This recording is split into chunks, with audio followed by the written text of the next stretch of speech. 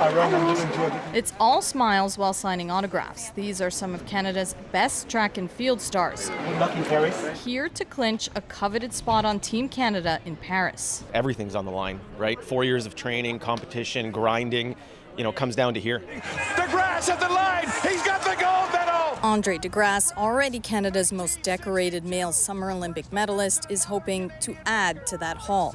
I think every Games is a little bit different when you get there. The goosebumps are still there, the nerves, the anxiety a little bit, but you just try to control that and just have fun and stay focused and be in the moment. The Bell Trials, one of the last sporting events in Canada before the Olympic Games in Paris. Of those hopefuls are athletes already having breakout seasons. Christopher Morales-Williams is the reigning NCAA champion in the 400-meter, many calling him a real medal contender. 25-year-old Audrey Leduc has not only beaten the Canadian record in the 100 meters, but also in the 200. Pressure much? I put my pressure on me, and I think this is the only pressure that counts. So I want to do well, I want to compete, run fast, win a medal this weekend. So I'm just going to focus on this.